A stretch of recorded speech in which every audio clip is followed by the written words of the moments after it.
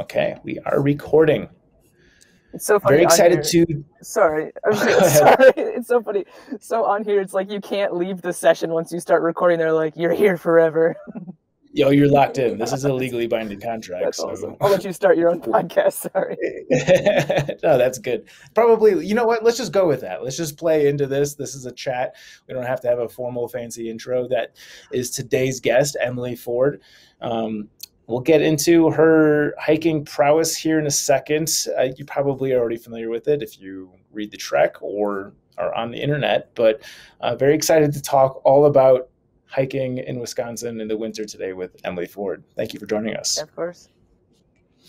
So let's start off with a bit of your background. I want to learn where are you from originally and how and when did you get into backpacking? Yeah, I'm from born and raised in Minnesota my whole life. I'm originally from a suburb of the Twin Cities. Then after college, I moved to Duluth on a whim with a roommate of mine from college. And kind of just, that's it. That's as far as we got. I have not left here. Neither of us have. We love Duluth. And I didn't really start backpacking until I moved to Duluth either. My family, they were pretty outdoorsy growing up, but we were more like snow machines, ice fishing, four-wheeling, stuff like that. So human powered things was not really a thing. So yeah. I feel like ice fishing is mandated by law in that part of the country. And let me say, I went to school in Wisconsin, so not only do I know Wisconsiners, but I feel like I know Minnesotans. Minnesotans, I feel like, are kind of the same breed as Wisconsin folk. Did you just call them Wisconsiners? Wisconsinites, Scotties. What's the correct?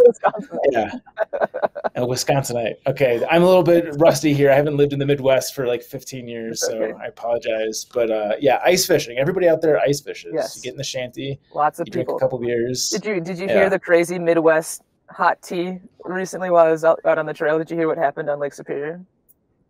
No. Yeah. Some folks tested the waters a little too much on Lake Superior, and the ice broke away.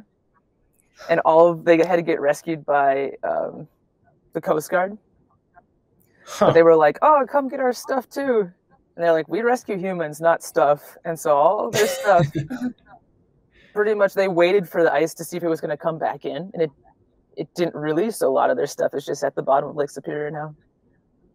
Now, is this like a ice fishing setup they lost, or what are we talking about here? A truck. I'm picturing the people in Colorado that ice fish and they have those trucks out on the lake. Usually, I don't think they would allow someone to drive a truck that far out onto Lake Superior. I don't think on the lake, though. Yeah. Probably like a snow machine or four-wheeler or something like that. If they had to get out there somehow. So, I don't know. Yeah. Damn, that's wild. Yikes. The other Midwest thing I want to bring up is I know lots of Minnesotans, and I don't detect the accent whatsoever. Or maybe it'll show up a little bit later in the interview. I like to hide my accent. I've actually vehemently tried to pick up other accents to hide my Minnesotan accent. But yeah, I mean, we can totally go that route if you need. What's the best one you've got? Oh yeah, I mean, our O's are really long. Boats. You say a lot. Oh yeah, it's. I dated a girl from Sheboygan, Wisconsin, and we were at the airport one time, and we had been dating for a long time, so I'd heard her accent for a long time, but for some reason, this phrase just absolutely destroyed me. She goes, do we need tags for our bags? And like, I had to stop in the middle of the airport so I could sit down and laugh. So yeah, so the O's and the A's, those are both. It's so funny that people make fun of us because Minnesotans are like the number one sought out, or like Midwesterners are number one sought out folks for like live TV. Huh. I've presented that fact to, I believe it was Gary Sizer, and then he told me that apparently the Pennsylvania accent is the thing. Maybe I just think maybe every region has been brainwashed to believe that like their accent is the one that's sought after. Sure, but, I'm on your team with that. That's fine. I could be wrong. I probably heard that through like some bar trivia somewhere. Whatever. Okay, so you have a background in the outdoors, but not so much. You said it was more machine-based outdoor stuff. So when did your intro into hiking and backpacking begin? My very first intro was when I was younger. I had a really good friend who lived in northern Minnesota. And her family actually took me canoeing in the Boundary Waters when I was, man, we were maybe like 10 years old or something like. So that was my very first like taste of sleeping under the stars. It was super cool. But backpacking like this, let's see, my dog is 5 years old. So I've been here for 6 years. So about like 5.5, 6 years ago is when I started up here. And it's really when I moved to Duluth. And the first time I went out, looking back on it, was miserable. I had like this 3-person, I was alone. I went solo on the spear hiking trail. My backpack probably weighed as much on that trip, which was a 3-day trip, as it did on my winter hiking trip that I just finished. Like my kitchen setup was like a pot, like a real pot with like real like knife, fork, spoon, all metal. I like put my oil in like glass jars. It's like, I don't even know. My pack was, I just remember being exhausted. So that being said, I mean, I do think anybody could go out and hike, but you just learn better practices over time, like whatever. But, yeah. So we talked about this a little bit before we hit the record button, but Allison Kiley, I said it wrong the first time. Kiley, yeah. Okay. She gave me a little bit of intel that you guys were on the same rugby team. I'm actually curious how much that plays into your tenacity as a hiker, or do you just fall into both because you're so tenacious? Like, do you feel like rugby trained you for backpacking, especially like what you're describing, carrying, you know, actual silverware and oil in glass jars? Like, I feel like just having like a bulletproof mentality is going to benefit you. And I feel like that's something that's going to be ironed out while playing rugby. Right. Well, after high school, my plan was to just go into the military. And actually, I wanted to go, in my dream of dreams, I would have gone the Marines route. And I think I would have been a fantastic Marine, because that mentality and that just mindset is something I naturally lean towards anyway. But yes, rugby was like very formative for my brain. Like my coach, and many times while I was backpacking, I could just hear my coach. We called him Coach Fitness. He was like this 6 foot whatever dude built. I mean, this man like ran on just pure air. I don't know. He just had life flowing through every bulging vein on his body. And he would just scream at us. He'd be like, empty the tank, like in the last end of the half. And he'd be like, this is it. You got to let it all out right now. He's like, you'll rest later. And like on the trail, like on those really long days, I'd be like, all right, it's time to empty the tank. Like it's, you know, it's night outside, but I can sleep for a few hours and it'll be better by tomorrow. Like just empty it. Like, here we go. So definitely formative. So was his mantra playing in your mind while you were hiking? It sounds like maybe it was. Absolutely. Yeah. And so, and my role playing rugby was, I was a forward. So my job was to tackle the person who had the ball, no matter like how fast they were, no matter how big they were. And the thing about rugby versus like American football is like you tackle the person and then either you're fighting for the ball or you're getting them and just running around again and sprinting. There's like no time to lay down. If you lay down, you're injured. Right. So you're like tackling and then you're just up again, like somehow running on adrenaline. So that mentality definitely kind of pushed, you know, it kind of always does doing through hikes, I suppose. Did that influence you wanting to do a winter hike because it would be more challenging or there would be more difficulties in it? Or what made you want to do a winter hike? Right. I guess I don't like really seek to make my life more difficult than it needs to be. I think that comes naturally. So I put myself in weird situations. In my normal life, I'm a gardener. I work at a historic house museum in town here, and I just get the winters off. I get laid off for 3 months. And the rest of the season is so busy that I can't really take that much time off. So I was I guess I had a choice, but I just went with the easiest choice, you know, the one where I had 3 months off. Easiest. Well, right. Easiest. Well, I didn't have to use any of my like PTO or vacation time to, you know, take a 2-month hike, you know. It was awesome. So, I'm curious from like a sports fitness standpoint, because rugby's very like explosive with type 1 muscle fibers, and backpacking is obviously much slower, like almost boring cardio. Yes.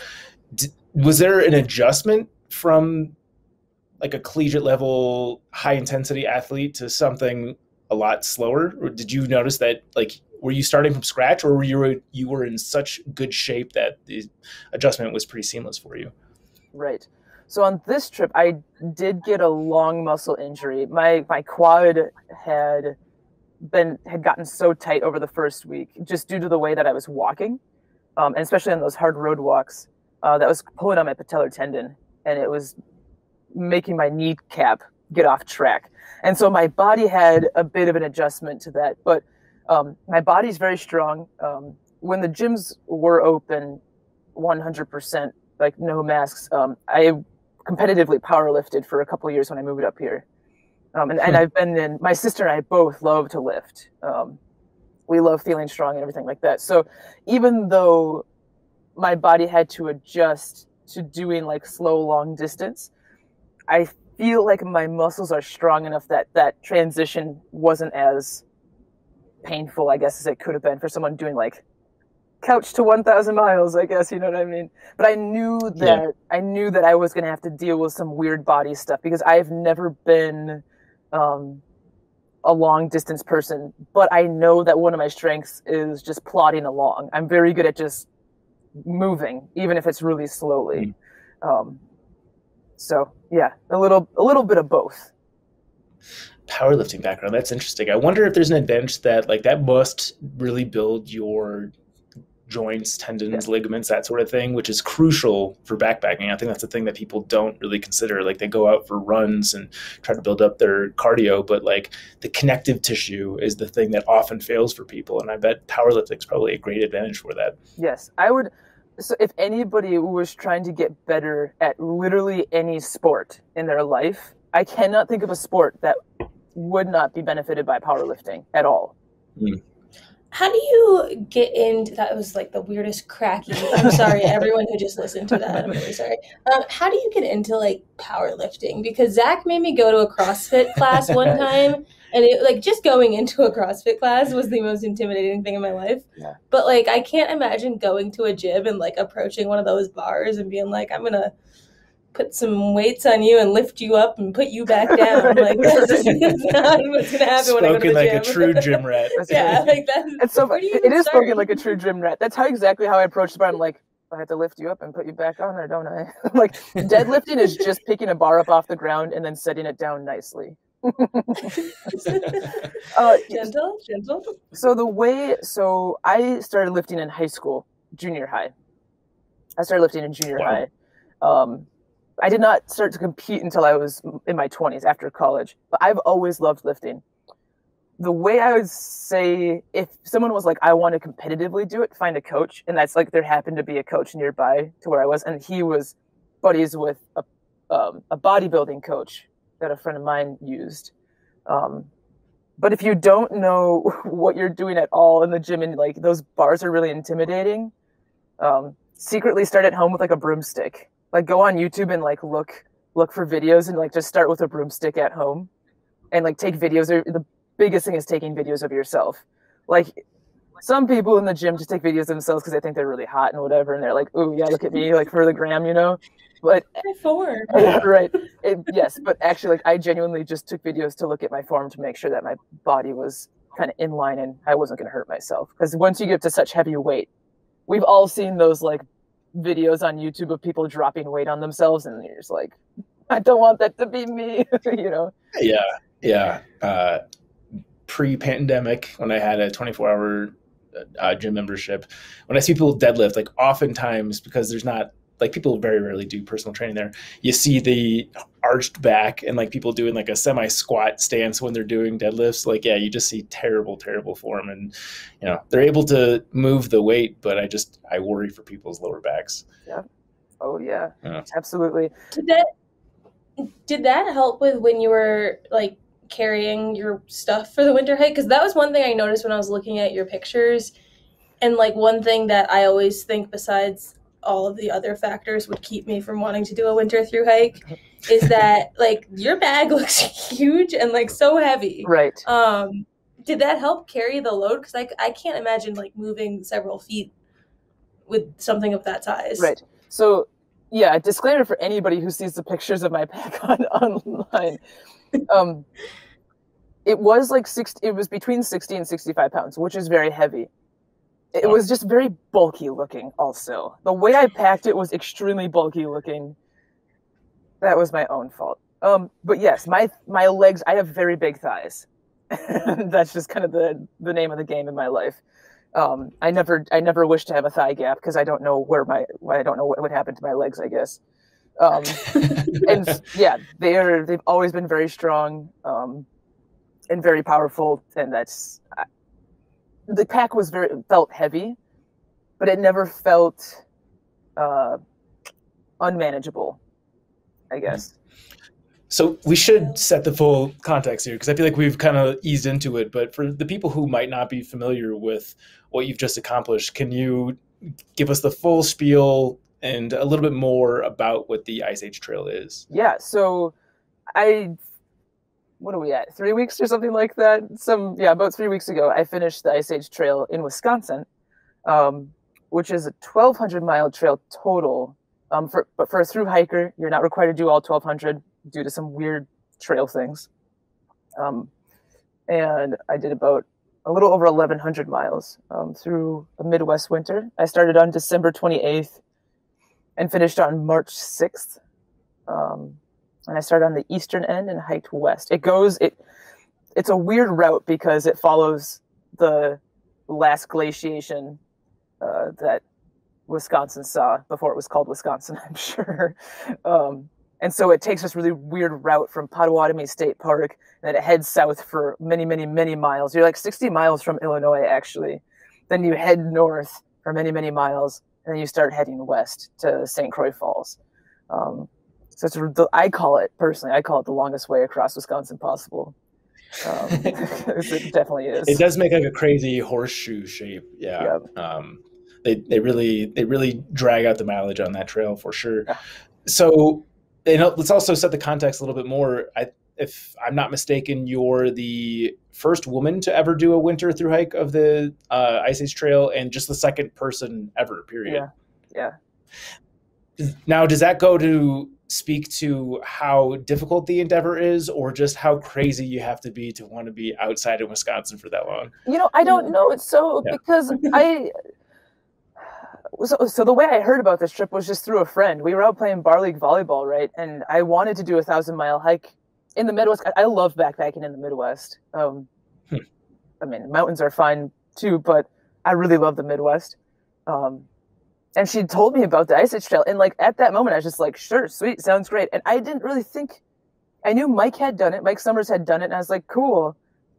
It looks doable since some dude did it a couple winters ago. It never like crossed my mind to be like, oh, I'm the second person that's going to ever do this,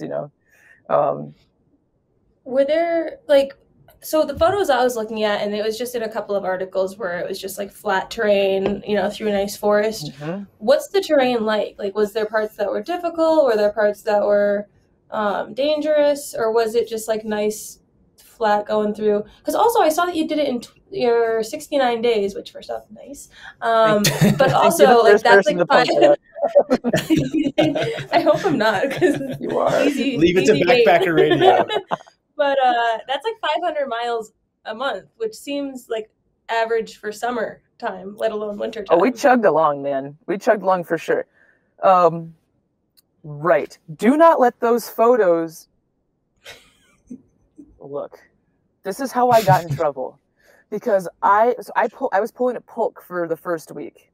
I was pulling a sled behind me because I saw all those photos that looked flat, and I was like, totally, man. This is going to be so easy. Put most of the weight in the sled, haul it on the snow, convert it to wheels on the roads. Awesome. Dude, it gets so hilly. Like, it gets... The way that the glacier sat on that land made these sections crazy hilly. I mean, just long, long hills. Were they like ridges that you'd have to watch your footing on because of the snow? Or was it just like rolling hills that didn't really provide any like technical difficulty?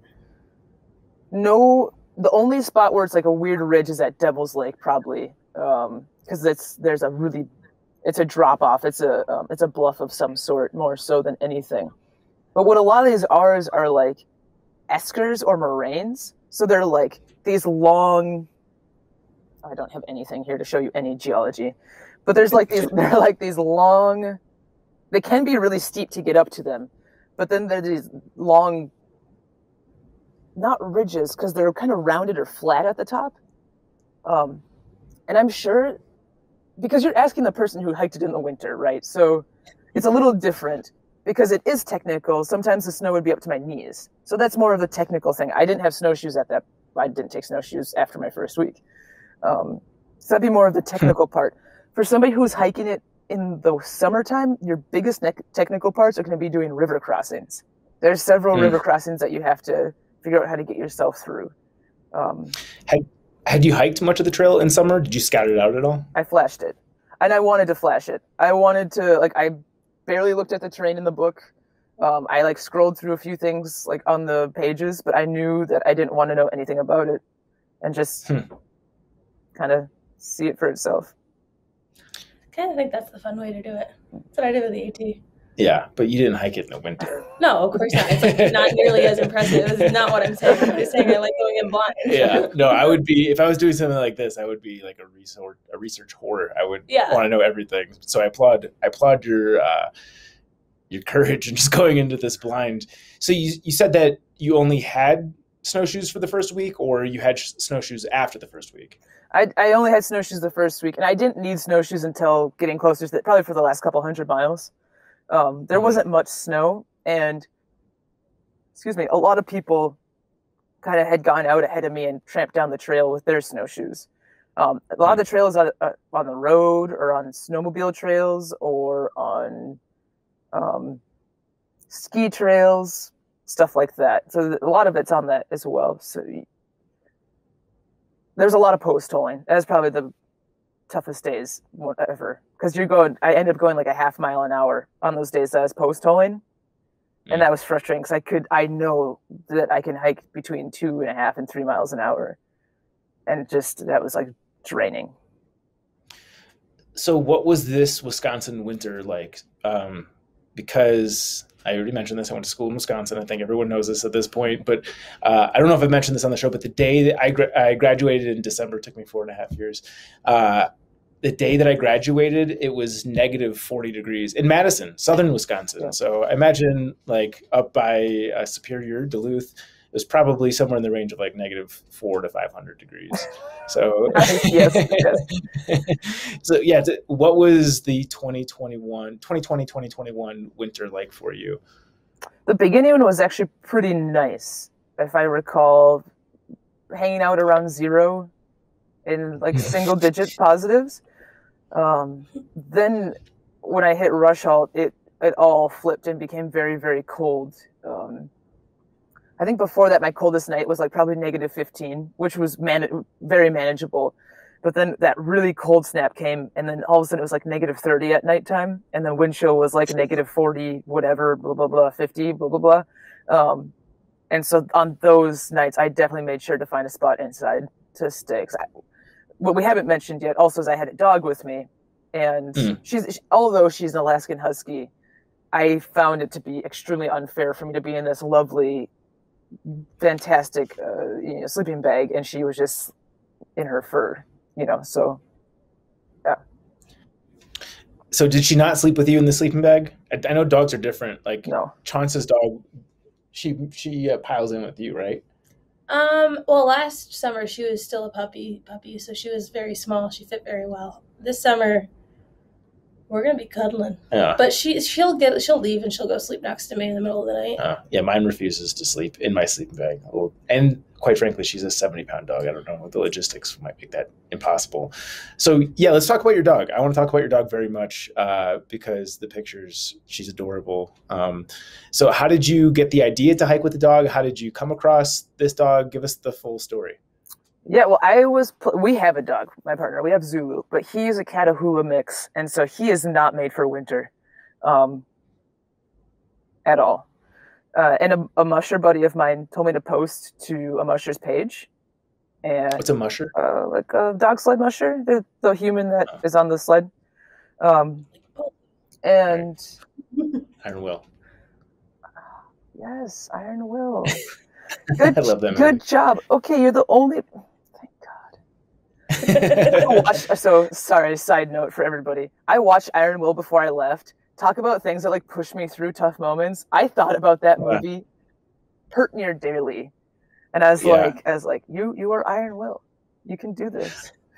I'm sure that I've seen the movie no fewer than 15 times. It was like one of my favorites when I was a kid, but it's got to have been at least 25 years since I've seen it. So I like can only put very vague memories of it together. Yeah, it's a great old film. Yeah. That's it. So yes, so she's technically a lead dog, so she'd be at the front of the pack. She's the one that listens very well. She knows her left and her right and her stops and her goes very well. She's very smart. Her name is Diggins, so purposely named after Jesse Diggins, our Minnesotan skier, Olympic skier. Jesse Diggins is a monster. So is the dog Diggins, both monsters.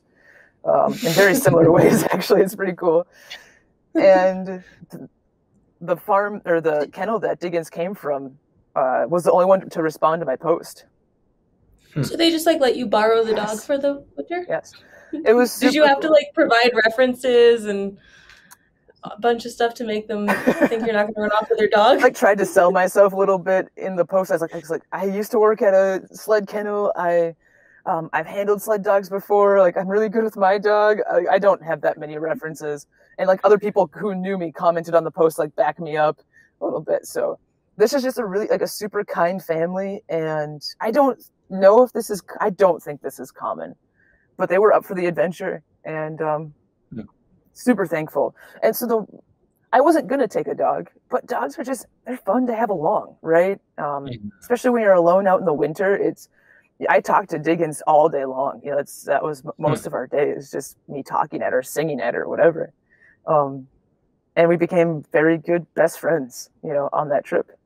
So I don't think it's always necessarily right to bring a dog with, right? Because not all breeds are made for long distance backpacking at all. So I'm against animal abuse, and forcing your dog to hike 1,000 miles with you sounds terrible if they're not that type of breed. But if you have a proper breed, I mean, man.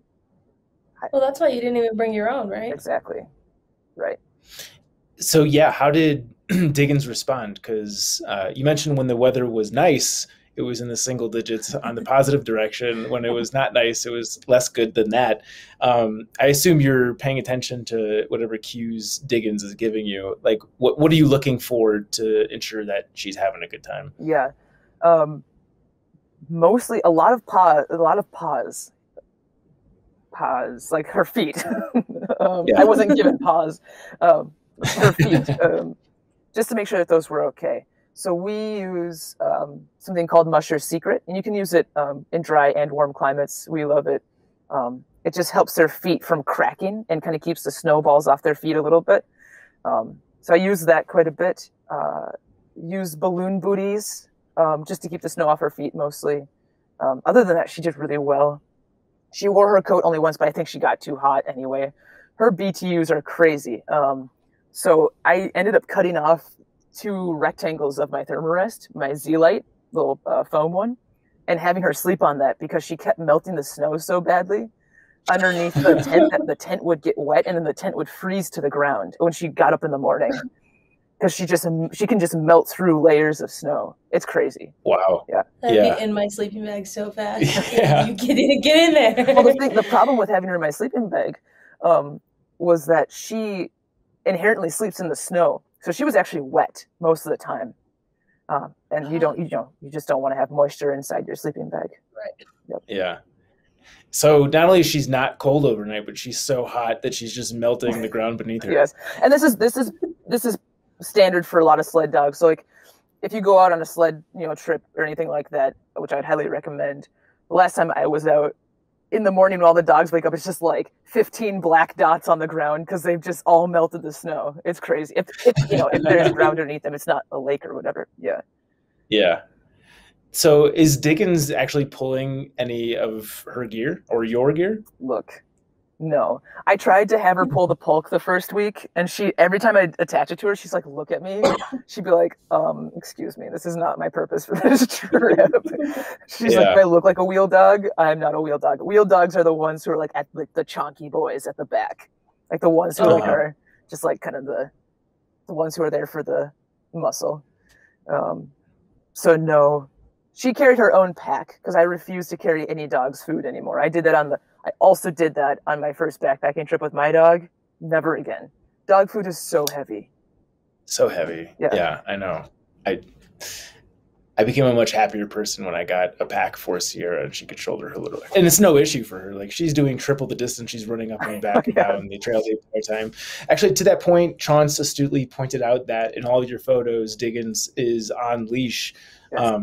Is that to not ruffle the feathers of the LNT crowd, or is this like a worried about huskies running off situation? Have you ever been around a husky?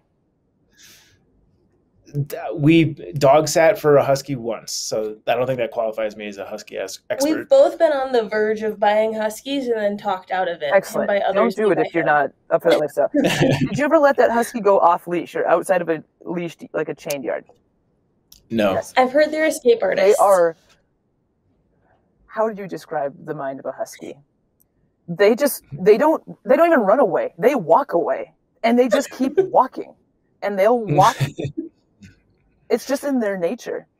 So it was really cool with her. Well, first of all, it was nice to have her tethered to me. Number two, she's not my dog. I was not about to call up Sherry and be like, just to let you know, your dog's somewhere in the wilderness of Wisconsin. I thought it'd be great to have her off leash. She's still walking. She's still walking somewhere. But it was really cool that one night, our communication was so funny between herself and myself. She chewed through her lead. I had her tied to a tree. And she chewed through that line. It was just P-cord. But she just sat there and looked at me.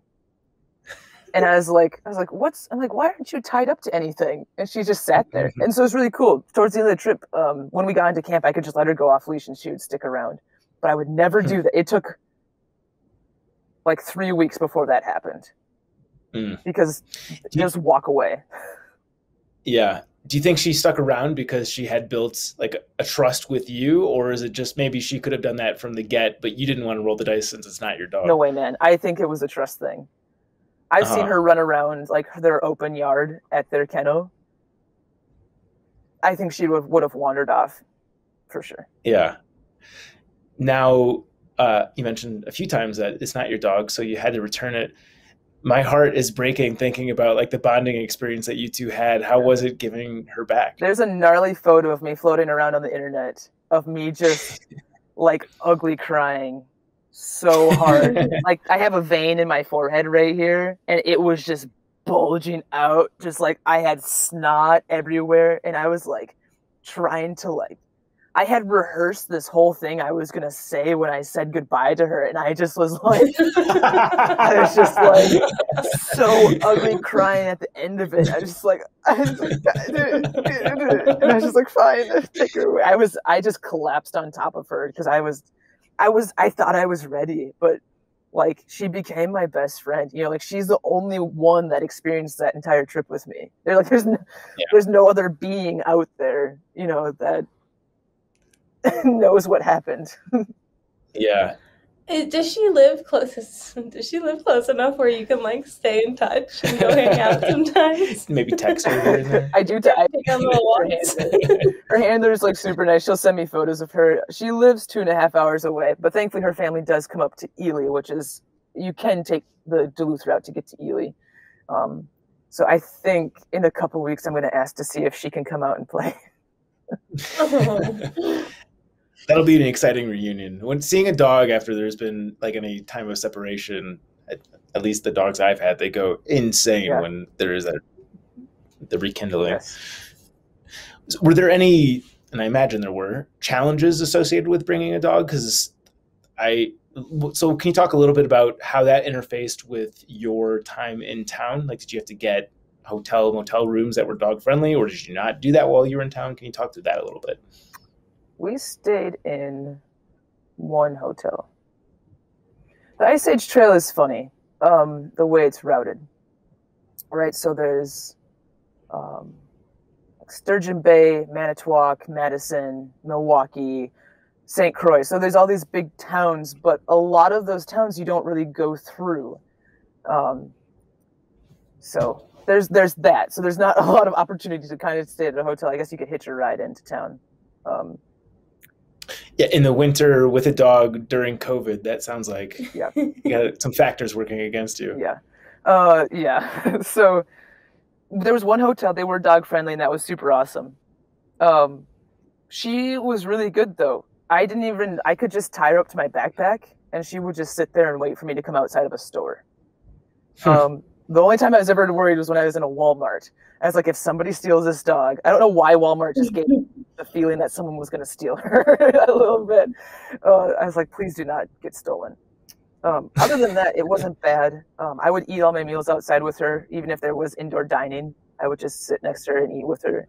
I felt it was, important. I didn't want to be a dick and be like, haha, sucker, you can't come inside. Town's my time. Right. Would she get town food too? That girl loves French fries and chicken nuggies. Like, I have a picture of her with her head just straight up in a McDonald's bag. Like, just up to the ears in a McDonald's bag. Aww. Yes. And Did you get to hit up any fish fries while you were out there? One fish fry, but somebody had brought it. I stayed at a house and they had picked it up for. Yeah, I didn't get to drop into any fish fries, unfortunately. So the challenges were very minimal with that. I don't really remember any. Yeah. It's also Wisconsin. Wisconsin's like the wild, wild west, man. Almost anything goes in most of those towns. Yeah, for sure. So if you only stayed in a hotel once, you mentioned that you stayed at a house once as well. What was your lodging situation? Like, how often did you get to sleep indoors and grab a shower and that sort of thing? I stayed inside quite a bit, actually, due to various circumstances. And it wasn't always due to the weather. So kind of backtracking, I didn't go into this trip without planning anything. I had an itinerary going into it. The itinerary really went out the window. But on that itinerary, I did plan to stay at some of the campgrounds, which was it was dumb on my behalf. I should have known better because they were all closed. And so when I got into some of these towns, there either wasn't a viable spot for me to stay that I felt was safe enough for me to be out of people's eyesight. So I would find somewhere to stay. So 3 nights I knocked on doors. Several other nights I would message people through social media. And then some of the other nights I stayed inside, I had already pre-planned it before I left. Got it. So you got friends all throughout Wisconsin? That doesn't suck. Well, now I do. I did. These were all strangers to begin with. Interesting. Yeah. So I would literally salesman knock on someone's door and ask to sleep in their yard. No shit. Really? And that went over okay? Only once it didn't go over okay. How did that go? The guy called the cops. And I was at a different guy's house. Honestly, I was at a different guy's house. Once. Just kind of shooting the. I don't know if you can swear on this podcast. You can swear. Right. I was shooting the shit with this guy at his house, and he wasn't certain that his wife would. Oh, I stayed in 2 hotels because this happened. And I was chatting up with this guy, and he got a knock on his door, and it was the police. So I knocked on his neighbor's door about an hour before, and when the police came into this other guy's house, he's like, have you seen a lost hiker? And I was like, I think I'm the lost hiker you're looking for. And he's like, oh, it's really cold outside, and blah blah blah blah blah. And it just ended up the guy's house that I was kind of chatting with. He just brought me to a motel nearby. But damn, yeah, it was a weird conversation. Wisconsin people are the friendliest. So yeah, walk us through, what is it like? You get to town, imagine at the end of a day of hiking, and how do you pick which door you're going to knock on? Walk me through that. That takes massive balls. Yes, it does. Yes, I actually said that to myself as I was doing it. The first night I had to do it, I had this plan. I was going through this ridiculously small town. And I was like, there has to be, and there were no woods. It was all farm field. And that's where I really shot myself in the foot because I thought there would be at least a patch of woods I could dive into. And there weren't any. And I was like, dude, come on. You can do this. Be a woman. Come on, do this. And I was like, all right, here's your plan. It's 5 o'clock. Somebody's coming home from work. You're going to catch them from when they're walking from their garage to into their house. You're going to wave them down and then ask them so you don't have to knock on their door. And it's exactly what happened. His name was Barry. He's super awesome. He's very nice. His wife was very angry that he didn't tell me to sleep inside the house, but They're very kind people. Yeah, and that was that. Yeah. I feel like that's like how you plan getting a hitch back from like a grocery store to the trail. You're like standing outside, you've gotten rid of all the boxes, and you're like, okay, first person to come out with a cart and make eye contact, I'm gonna just casually be like, oh, where's your car? Is that your move? Yeah, you wait for them to come out and you can see where they're walking towards. You're like, oh, are you going back to your car right now? Yeah, right. Okay, see that. So, Take me with you. how many times did you do the cold calling, I guess? 3 times. So Barry was 2 yeses and 1 no. So Barry was the first guy. John was the second guy. He's not from the States. He had a very thick accent from somewhere else, and he was so confused. He was like, he's like, hey, can I? He was so kind, because I was like, can I sleep in your yard? And he just opens his door to let me in. And I was like, no. I was like, can I just sleep in your yard? And he's like, what? Yeah, and then that last time with the police call. Are they familiar with the Ice Age Trail? Like, is this like trail towns on bigger trails where they're like, oh yeah? No, these little towns have no idea that this trail goes through their backyard. Mostly because it's a road walk. Because if I would have been just on the trail, I would have just slept on the trail. But these are all just road walks. And so you're just this weird person with a backpack and a dog walking down this county road and knocking on doors, I guess. I don't know. So when these people are letting you or not letting you sleep in their yard, are they interacting with you at all? Like, is it literally you just get to the yard, pitch up your tent, and then you leave in the morning? Or do you interact with them? How does that work? No, usually people who let me sleep in their yard, I'm just there to sleep and then I leave. Got it. Yeah. That's super cool. Yeah. So at what point did you start to get fanfare? Because obviously by the end of this, everyone was picking up on the story, but I imagine when you started it, just based on your own attitude, it wasn't like a big deal. So like, at what point did you cross that threshold? Such a good question. I left my house with like 200 followers on Instagram. I started my Instagram for this trip. Because I wanted to, like, it's a cool way to keep photos, and it was an easy way to communicate with the people that I knew.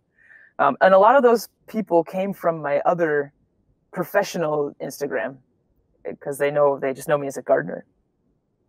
And the first week, so I did social media dumps like on just Saturdays, just once a week. Other than that, I would keep my phone pretty much just on airplane mode. And after my first week, there was like 1,000 people following this trip, and I was like, well, okay. I'm like, that's weird. I don't know where you all came from. And then like the next week it was like 2,000 people. And then it just kind of incrementally got larger and larger. So I some weird traction happened. And I've been telling people, like, I'm just always so late. Like, I'm not socially awkward, but I'm always kind of late to like the social nuance party, right? Of like, this is happening. And I'm like, oh, it's not happening. Like, whatever. I'm like, oh, it's happening, you know? So I have no idea what happened. Yeah. Because in my mind, right, in my mind, this was just going to be a passion trip. Like, you hiked the Appalachian, like, you hiked whatever. And you're like, I'm just going for a hike. And I'm just walking for a long distance in the middle of winter, which is like the Minnesota day, you know? And it didn't seem abnormal to me, I guess. Do you have any dream gear sponsors? Just mentioning it on this podcast could probably get you. We like to manifest things. Yeah, we're going to help you out here. Okay. Any dream any sponsor, I guess. So the sleeping bag I used was by Western. Or you could give us the category if you'd like, and then we could keep it a little bit more broad. That way you're not alienating yourself. Getting one. I think we were getting Western Mountaineering. Well, So I used this bag by Western Mountaineering, and it was fantastic. It's a Kodiak. They were not a sponsor, and I wish they would have been. Yeah. I would test their bags if they were like, we want you to go to the Arctic and test out a sleeping bag. I'd be like, okay, because that bag was fantastic. They make really good stuff. So that's what we need. We need the listeners to DM Mountain Westerneering. Nope, Western Mountaineering, and just be like, Emily Ford would test your bag so hard. Have them test the fuck out of your bags. You know who needs to be testing your bags right now? Yeah, like I totally like. But any like viable See, but like, I'm not so much of like a gear nerd where I'm like, oh, like only this company. Like, if your gear is solid and you stand by that, and like you're not a dick to the wilderness by your product, like those are the people I want to use. So like, I didn't find 40 Below. 40 Below's been around for a while, but they make these really simple in-camp booties, and they make these super rad koozies for your Nalgeans. And like, they're such a simple company. Well, I don't know if they're simple, but their products are so simple, and I fell in love with their gear right away. And like, those are the companies that like I think are super rad. Those are the ones I want to, like, if I was going to become like that type of influencer, like those are the brands I want to back. It doesn't have to be like a big name like Patagonia, although, hey, Patagonia, totally fine. It can be, other brands too, Yeah. So let's talk about your gear. I'm fascinated by this because this is so outside of my realm. Let's go with your big three first. Your tent, sleeping bag. You mentioned the sleeping bag, and your pack. Glen Beulah. Glen Beulah is the name of my backpack. I named her that because it sounds like a big girl name. Like, she's like a big girl, a big farm girl. She was gigantic. My backpack is by Granite Gear, who actually did become a sponsor. They were the first sponsor that I had gotten. And I'm looking up this way because I'm looking at all my stuff is hanging in this room. And it is the Nimbus Trace 70+10. So it's a very large pack. She's a big girl. Big girl. Yeah. Big farm girl. Big farm girl. And one of the cool things about Granite Gear, they're so close to where I live. They're in Two Harbors, so they're just a spit up the trail here. And they will fit your pack to you, and they'll do everything in their power to make sure that your pack feels very comfortable to you. So I really appreciated that. And I packed that to the gills. Unfortunately, they don't make the Nimbus Trace anymore. It wasn't affordable for folks, so they stopped making it. Sleeping bag was by Western Mountaineering. It's the Kodiak. I believe it's rated for -30 degrees, and it's lovely. And one of the things I really liked about that sleeping bag, because speaking of sleeping with dogs in your sleeping bags, I used to sleep with my dog in my sleeping bag, but I'm pretty broad-shouldered, and I'm pretty broad-hipped, and this is either unisex or a men's bag, and it had room in the knees. Like, I could stuff all my clothes in the bottom of it to keep my clothes dry and warm and from freezing at nighttime, and to dry out my socks. And so I had a bunch of clothes in there with me, and there was still tons of room in there for like heat to gather between my body and the outside air. So that was super awesome. So -30. Were you ever cold overnight in that thing? No. No, and the coldest I probably slept was probably -25 in that bag. Damn. Yeah, I don't know what the wind chill was. How much does a -30-degree bag weigh? And I know they do really good stuff, so this is probably like the lightest -30-degree bag that you're going to get. I can't remember how heavy this I don't remember how heavy it is, but it's freaking light. It is, and it packs down amazingly small. Like, extremely small. My brain, every time I packed it down every morning, I was like, damn, this thing is sick. Yeah, I love that thing. I could spend probably the rest of my life sleeping in that thing. And then the rest of my sleep system was by Thermarest. So I had an inflatable Neo Air, and then I had everybody's probably first camping pad, the Z-Lite, the one that crinkles up, that folds into like an accordion. That was Chaunce still uses it. I love. Zach taught me that I'm supposed to buy new ones I know. every now and then. I didn't know. Mine's like this. There's like a pain point. Yes. That's what mine was, and I brought it here because we were looking at my gear or something, and he was like, "How old is that?" And I was like, "I don't know." I bought my partner one for their birthday or for Christmas. I don't know, maybe last year, and I was like, "This is so thick." I'm like, "Why is mine so pushed?" I know. It's like double the size when you first buy it. Truly, but it still did a really good job of keeping the frost off of my. It was just the R value was still there, even if the R value was 1, whatever, better than 0. My tent, so I borrowed the tent. I didn't have any more money left to buy gear, and I hammock camp, so I didn't really have a tent to bring on this trip. It's a 1989 Sierra Designs CD clip flashlight. She's an old girl. But it was Old farm girl? an old girl, but it did really well.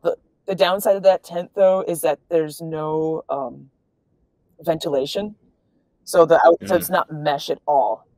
It's all just whatever fabric they make it out of. And so in the morning, we would wake up and it'd be snowing on us from the moisture of our breath. Yeah. And that was tough. Yeah, those single wall tents, when there's that much contrast in temperature, the inside of the outside is, you're going to get some moisture in there for sure. But staying warm is really the thing that matters. Yeah. I want to know what you wore while you were hiking, because the lowest temperatures I saw in the AT were in the single digits, and I was freezing in what I was wearing. So the first thing I think when we talk about this is just my mind is just stuck on what were you wearing while you were walking? Right. So we can start at the head. I had just like a merino wool hat. Let's just say on an average day. Well, I don't know. Do you want to hear about cold days or just average days, I guess? Let's run the gamut, yeah. So like on an average day, I would wear just like a merino wool hat, very thin. And then I was wearing 2 base layers towards the end of the trip. I don't think that wasn't necessary for other days, but it's just how my clothes were stacked. And then I have a dry fit shirt that I got from like a Tough Mudder. Then I would wear like a raincoat or a wind coat on top of that.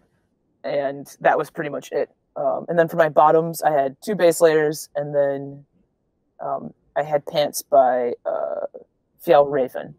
I would just wear that, and then my boots were by Baffin Boots in the beginning, and then I wore right through the soles of those, and then Solomon boots. And I would wear, a hiking sock, some merino wool hiking sock, and then I had several pairs of hand wears. So I have some chunky mittens, some thin mittens, and then like $1.50 cotton gloves just to keep the wind off. And then on a cold day, on the top, I had like kind of a puffy coat I'd wear over all of that. And then on the down or synthetic? Synthetic, because feathers and no ma'am. Uh-huh. I had a feather coat for 2 months maybe, and I had to bring it back. It was by Duluth Trading, and I was like, you guys, you need to give me a different. I work for them, and so I was like, I need a new coat because I can't. Is it because of allergies? What's that? Because like I'm wondering why. Oh, I just have the holes down in them. Oh, okay. Because I used to be allergic like really badly to goose down, so that was what I was thinking was like it would give you hives or something. Nope, I am just very aggressive on gear. I am like, if anybody wants to test the toughness of their gear, like I'm the one to go to because I'm really good at poking holes and stuff. You can give it the stamp Ford Tough. Come on, it's too easy. Can we though? I'm sorry, I'm a 28 years of my life. I'm a dad. I had no choice on that one. But on the bottoms, on top of my normal pants, I ran out of money, so I bought these $12 military liners. I don't know, they were cheap. And then over that, I would put a wind pant to make like a faux snow pant on really cold days. And I'd wear actually the wind pants quite often. I got some nasty frostbite on the old butt after a while. The butt's a hard spot to keep warm. And what I should have figured out how to buy puffy shorts. That would have been clutch. If I could have added any gear, it would have been puffy shorts. Yeah, interesting. So do you have like weird numbness issues on your butt now, or are you totally recovered from the frostbite? It's very tender, and I have some nasty scars. Some nasty. I'm almost wondering like if numbness would be an advantage, because I hate sitting on a bike seat, but if I was totally numb down there. No, my butt gets really cold too. It's not pleasant. No. That's like the coldest part of my body, and there's nothing you can do to warm it up. Yep. Interesting. Except for like put your hands on it and kind of just like hope. Yeah. Yeah. I will warm my butt with hope. Okay, interesting. So you did this entire trail without snow pants. That's amazing to me. Well, have you ever? Do you do? Would snow pants be too hot? Yes, because the whole key is layering. So I never had the thickest thing I had was my coat. Everything else were just like thin little layers that it could trap heat in between them. I could take them on and take them off. And when you sweat, you want to be able to peel away different layers so you can have dry layers. You know? Yeah. I mean, like intuitively, obviously I know these things, but I've also never hiked in negative 30-degree temperatures. So like, it's such a foreign thing for me that I'm learning all this from you right now. Well, yeah. I mean, and it's, you know, when people think of Minnesota, they're like, oh, you must always be bundled. And it's just not true. Because as soon as your body starts moving, it'll warm up. Like just in like any other athletic situation. The thing is, your hands are it's hard for your hands and your toes, but your core will be pretty warm. So you had no issue with frostbite on your fingers or toes? I mean, they got a little frost nip. Because in the morning, I would put on frozen boots pretty much. Yeah. Did you stop throughout the day to change your socks a number of times? How many socks did you bring? I had so many socks. Also, people kept giving me socks, so that's another reason too. But I would not change my sock during the day. You could not have paid me enough money to take off my boots during the daytime and put them back on. But I did at nighttime when I got into camp. I'm not actively working on TMing this, but I would love to. It's called the 3-sock system. And coming into camp and putting on dry socks, right? So you have your hiking socks and the socks that you change into when you get into camp, but your feet are wet. So technically you're using that sock to dry off your foot, put your foot like in your in-camp booty. And then when you go to bed, take off those socks and put on your actual dry pair of socks to sleep in. And that will keep your feet way drier because by that time your feet are actually dry-ish. So you have a wet sock, a damp sock, and a dry sock. And never mix them up. Yep. Don't ever mix them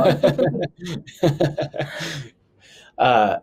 Damn, that's fascinating. So I'm just trying to think, like, what other dumb gear questions can I ask? Were your shoes did you get waterproof shoes or like were they Gore-Tex ones? How did you keep from needing to change your socks throughout the day at all? Well, I'm curious as to why you feel like I would need to change my socks during the day.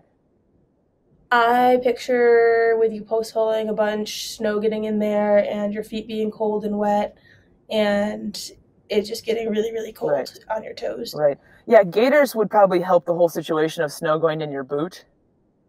Yeah. But I did have that situation. It's okay. I did have that situation a couple of times, but.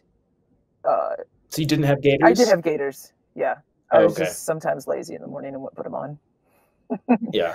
So I did have that situation, but yeah, you couldn't have paid me enough money to take off my boot in that situation. And usually that's not, my toes wouldn't be cold at that time of day because my blood would be moving enough to get blood down there. It was just like putting on a frozen boot in the morning. And they're frozen because I sweat into my boot and that sweat just ultimately freezes. And a little bit of snow that would end up in there. And that shocked my system. And then for the next like 2 hours, just warming them up. You just have to move. And there's a misnomer about, I gotta move with us for a little bit. I gotta grab my charger, but there's a misnomer with hand warmers, and people think that hand warmers will work in any situation, and that's just not true. As soon as a hand warmer gets wet, it doesn't work anymore. That iron inside the hand warmer doesn't want to heat up anymore, and it has to stay dry. So yeah, you're keeping those in Ziploc bags just to keep them safe and dry? In their packages, they're totally fine. They work just fine out of their package. But there's a lot of people ask, they're like, why don't you just put hand warmers inside because there's toe warmers that you can stick in your shoe. But if your feet are wet, that iron doesn't want to actually activate because they need air to work. They don't need water to work. Also, hiking in snow for long periods of time is blinding. So are you hiking with sunglasses? Are you wearing goggles? What's the eyewear for that?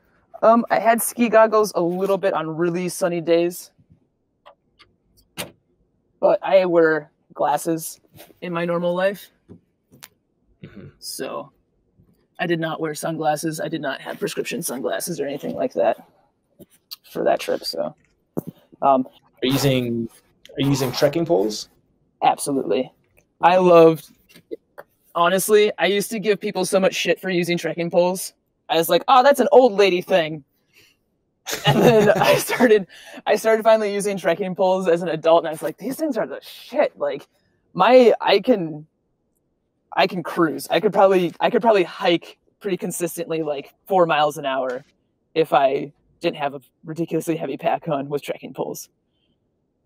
I feel like that's a pretty common evolution. Like most people want to start off without trekking poles. I think they just think it, like you said, it feels like an old lady move, or like it just looks stupid, or like, you know, they've done so much walking without it that they don't understand the practicality of it. And then, yeah, once you get used to it, you've got 4 appendages that are powering you up hills and just moving you along. It is definitely like, it's hard to go back after using trekking poles. Although Chaunce is saying it's trekking pole. She's no trekking. What? Didn't you go without trekking poles on Catalina? They took them from me in the airport. Oh no! Oh, right. What are you talking about? Yeah, well, the airport is anti. Yeah, I mean, I've gone like days at a time without using them if it's more comfortable in the moment. But I feel like, because I used to feel the same way where it was like, I don't need these, but I was always doing day hikes. Like I was never doing anything where it was like piling pain on pain on pain. And I think when you do a long hike and you realize like how much the pain starts to stack, that's where you really start to appreciate the trekking poles, whereas I might have laughed at them on day hikes in the past. Mm-hmm. So kind of bringing it back to the fanfare of your hike, I feel like it's worth mentioning here that you are a gay Black hiker going through Wisconsin doing this thing. But I've read from some of your articles that you didn't want that to be a cornerstone of your hike. So we don't have to touch on it too much, but I'm just curious to know, obviously it's got to be important to inspire other people that, you know, aren't the ones that you envision out on the trail. So can you speak to that a little bit? For sure. Yeah. Well, yeah, I just like have this belief that the outdoors is for everybody. And I think that kind of became something I coined on my trip a little bit, you know, like, there's kind of no limit to who can be outside. And I think one thing that stops a lot of people from doing whatever things that they want to pursue is that they don't see people like them doing it, which isn't the best excuse, but definitely valid in a lot of situations, you know? And so I'm hoping, you know, and that was something that I kind of caught on to before I left. I was like, hey, if anybody in the world, you know, sees this, I hope that they understand that, like, I firmly believe that anybody can hike, and I hope they feel like that's, you know, a decent thing. But at the end of the day, it was especially a lot of like flash media, you know, when I'd be on like news, more like newscasts or anything like that, when I had those interviews, it was always so funny, these like adjectives that would come before my name or like before like thru-hiker. And I was like, damn it. Like, I just want to be a thru-hiker. Like if this was a white dude, it would not be like white, blue-eyed, straight, cis male thru-hikes such and such trail in the winter. Like they would just be like, oh, thru-hiking male, blah, blah, blah. And so like, Carl did it. like, yeah. And so it's like, I understand the importance of, you know, featuring that and talking about that, because truly, like, that's so deep within my heart of like, I want everybody to feel comfortable in the outdoors. And I know that's not true for everybody, but also I'm just a backpacker, like the both of you. Like there's nothing more special about me than you guys, except for that there's more people that look like you who do it. You know, that's pretty much it. I'd say you're more special in your ability to withstand cold temperatures. So don't take that away from yourself. Right. Yeah. I'm curious, have you gotten messages from other hikers saying that your journey has inspired them, or they have questions about the particulars of your journey or anything like that? Yeah, lots of questions. Lots of questions from hikers, non-hikers, walkers, like lots of, in the beginning or like towards the middle, it was a lot of like parents, like asking like how, you know, do they get their kid into something like this? And my response to any parent out there is just like, look, I'm not a parent, so I'll preface that. But like, your kids just watch everything you do, right? Like if you're outside, they're going to be outside. If you're on your phone doing whatever, they're going to want to be on their future phone doing whatever. Like it's systemic, right? It just goes down, down, down through the lines. So lead by example. Yeah, absolutely. Yeah. Yeah. So I'm curious now, you just come off of this crazy feat. What hikes do you have now on your bucket list? Like, do you feel like you have the thru-hiking bug? I know this wasn't your first thru-hike, but yeah, what else are you targeting? Are you looking to stay in the Midwest? Do you want to get out and do something in the East, AT, get out West? What are you thinking? Yeah, so I only have that little window, right? So I only have 3 months to really do anything substantial. I could maybe stretch it to 4 if I can cajole my boss into letting me have more time off. I know I'm looking at the Oregon Desert Trail to do that in the wintertime. That's one I'd probably do a lot of research for, because I've only spent a couple of days out in the desert. And it was for a geology field trip down in Texas. So I don't have a lot of desert experience. So that's what I'd probably do a lot for. Have you been in touch with Renee Patrick at all? That name does not sound familiar. I think she's the executive director of that trail. I know she's like one of the people that started it. But she's a former guest of the show. I'm happy to put you in touch if you want. I guarantee you there's not many people that know that trail better than she does. Oregon Desert Trail. That's another, you like challenging hikes. Well, here's the thing. I like hikes that nobody else is doing. I don't want to see people. Yeah. Like I don't always do them, because here's the thing. Like, I think one day I would love to, be a triple crowner and like live in the glory of that. But like, honestly, so many people are on those trails, like so many people. Yeah. And like, I hope to like, I'm just like not a party kid. I'm really pretty boring. Like even at home, like my partner and I, we go to bed like at 9:30. We drink a little bit of tea before bed.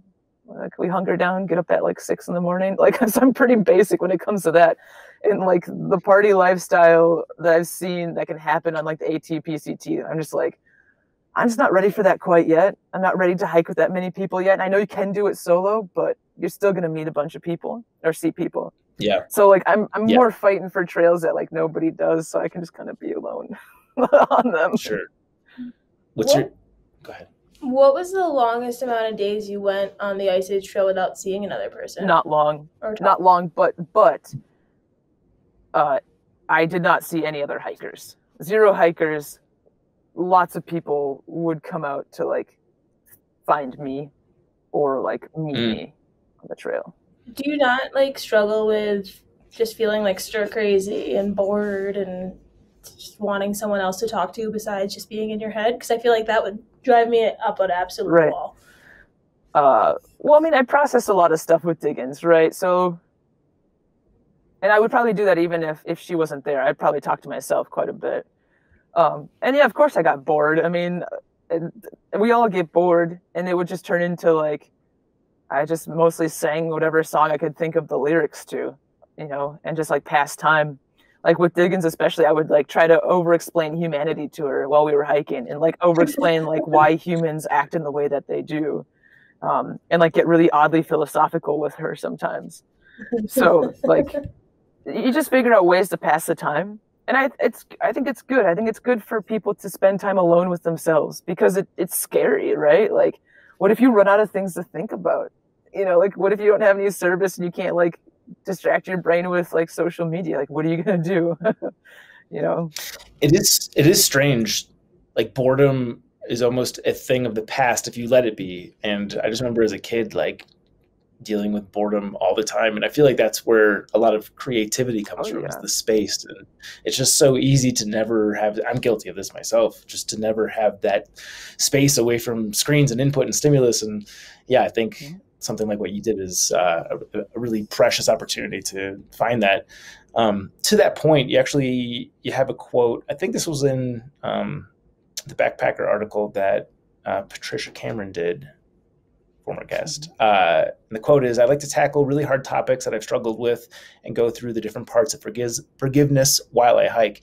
So can you elaborate on what you mean here? And I think that a lot of people use hiking as like a means to process things. And I'm just curious, like, how that interfaced with your journey. Yeah.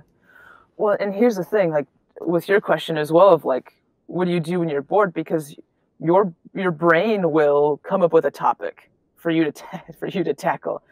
And you have to say yes to doing it, right? So we all carry baggage, right? We all have things that we need to massage out in our lives and work through, past relationships or past dealings with ourselves, or like past hurts, or anything like that, past struggles. And you can say no to processing that on the trail. You can distract yourself with other things. But I really love taking that time to like pick apart the situation that I was in and just like where was I? What was I feeling? What was the other person feeling? Like, do I feel like I'm ready to like put in an ounce of forgiveness or like grace? Can I give my former self, my younger self, grace for like how I acted or how I, whatever, like the other person? Am I ready for that? And for me, I can think for hours and hours, and like I have to hike long distances to exhaust my thoughts. I'm just that type of person. And there were some topics that would come up in my mind and I just wasn't ready to tackle, and they were just too raw for me to really dive into. But there were other past things that I was finally ready to, that I had tried in other hikes to deal with, but I couldn't. So. Yeah. Yeah. I think having that space is very therapeutic, because when you're busy, it's just like, you have to bury it because you can't deal with it while you're at work. Like it doesn't cooperate. So I think having the time and the space to like really process those things is very valuable. Yeah. So I mean, actually, before we wrap this up, I want to learn more about your life as the head gardener at the historic house in Duluth. Yeah. How did you get into that? And if someone went to the historic house, like, what are they going to see when they're there? Yeah, I fell into that job just like I fall into a lot of things in my life. It was an opportunity, and I applied for it, and I interviewed for it, and I got it. I was extremely underqualified for that job, but I'm the head gardener there now, much more qualified. Thank goodness. I've been there for 4 years, and yeah, I love it. So it's Glen Sheen, the Historic House Museum on Lake Superior, and it is a very old house, built in 1908. So when you get there, you'll see the house, and you'll see what I take care of, which are the gardens. There's a beautiful, like, formal flower garden. There's a vegetable garden. I grow fruit trees, grow lots of fruit. You'll see my dog, because he comes to work with me. He's very cute. And that's that. Yeah, it's right on Lake Superior, and it's super awesome. I love working right on the lake. She's kind of a bear, but pretty cool too. So. Very cool. Well, thank you for walking us through your Ice Age Trail winter hike. That is bananas. Before we wrap, I know you've got an Instagram account that's growing pretty rapidly. What can we plug for you here? How can we help you out? Yeah, I mean, if you want to follow along for any other trips coming up, at Emily on Trails, where you can find me. For right now, you'll mostly see like a lot of pictures of my dog and like little trips that we do, and goats. Lots of goats in my life. I'm a goat apprentice. It's kind of a weird side thing. What's a goat apprentice? What's that? What's a goat apprentice? Right. So I apprentice under a goat farmer. She does milking goats. So I help her milk, and I'm learning about kind of herding culture and how to become a good goat herder. And she has a couple sheep as well. I say it multiple times in my Instagram. I love goats. Do you think your dog knew that you were cheating on? Was your dog a boy or girl? He's a boy. He definitely knew, because when I got back home, he was salty. He was so angry with me. You know, like how you see those, there's all those clips of like men and women coming home from like the military, and their dogs are like so excited to see them. No. My partner let my dog go in the park, and he can be off leash and he's totally fine. And he like bolted it straight towards me and like just took a hard left and ran away. Like, didn't want to have anything to do with me. He was so salty with me. It took about a week before he was like happy that I was home. Yeah, that's funny. I have one more question. Okay. We really like animal facts here, specifically mostly horses. We're big horse girls, but do you have any fun goat facts for us? Weird things goats do that maybe people don't know about? Weird goats do. Oh, what's so weird? They're weird overall. Jeepers Moses. When they're little, and I think a lot of people have probably seen this, but it's true and it happens in real life. When they're kids, when they're little and they grow up big enough, they do just bounce around. They literally just hop like this, and what they'll do is they'll stand on top of the backs of the older goats, and they'll just stand up there, and then they'll bounce off of that one, and then they'll bounce to the next elder goat, and they'll just bounce around like popcorn. And it's the strangest thing. I'd only seen it in videos, and I thought it was like a type of goat. I'm pretty sure it's mostly all goats that bounce around like that when they're little. Huh. I like and that. the elders don't get pissed off. I just feel like even a baby goat with the hooves is like, that's gonna not feel awesome. Yeah, I mean, some of them are crankier than others. Another thing that people don't Yeah. know is that you, just like horses, you need to clip the nails. You need to clip the hooves of a goat as well. How often? Well, it could probably be done probably every other week if you really wanted to be on top of it, but once a month is That often? yeah. If you really wanted to be up on, Okay. if you wanted to like show it, but you can do it probably just once a month. I know people who only do it once a year. Is it like dogs where, like, if they walk on concrete a lot, they kind of file them down themselves, or is it just a task you It's gotta a task you gotta do. Yeah. Okay, you're stranded on an island, and you can only bring goat's cheese or regular like cow's cheese. Goat. Oh Yeah. my! I think I currently eat more goat cheese. I'm trying to think. Do I want? I need to make decisions if I want to be out in the world. I love goats so much. So for fuck's sake. Okay, so what I wanted to do the most. My entire life, I've always wanted to drink milk straight from either a goat or a cow. And when I started apprenticing underneath Jan, I was like, I know this is my first day. I was like, I know this is weird, but can I just squeeze the milk right into my mouth? And she was like, oh yeah, for sure. And I was like, I'm so glad you think that's so normal. And it was the coolest experience of my life because it's warm. It's so warm coming out of their body.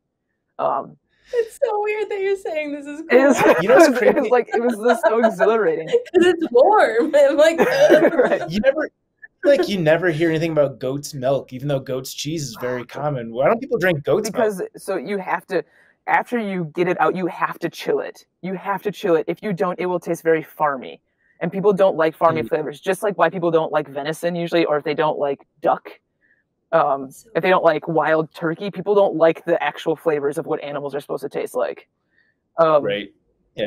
Too gamey. Right. And there's different goats give off different milk. So who I hang out with, she has these little goats. Well, you can't really see because you're seeing a screen. They're like only a couple feet long, but their milk is like super creamy. You can make like caramels out of them. You can make like yogurt out of them. It's delicious. I'm telling you, it's like a weird. This is gonna flow into our Triple Crown so well. Definitely. Anyway. Well, Emily, awesome. I'm honestly super fascinated with your hike. I think what you did was super badass, and I hope you appreciate how badass it was. I assume by all the attention that you're getting because of it, you're probably realizing it somewhat. But as someone that lived in Wisconsin, I know that that's batshit crazy, and you made it look, or at least you're making it sound relatively easy. So kudos to you. Thank you so much for your time. Everyone go follow Emily on Instagram. And yeah, thank you so much for joining us. Really appreciate it. Thank you so much.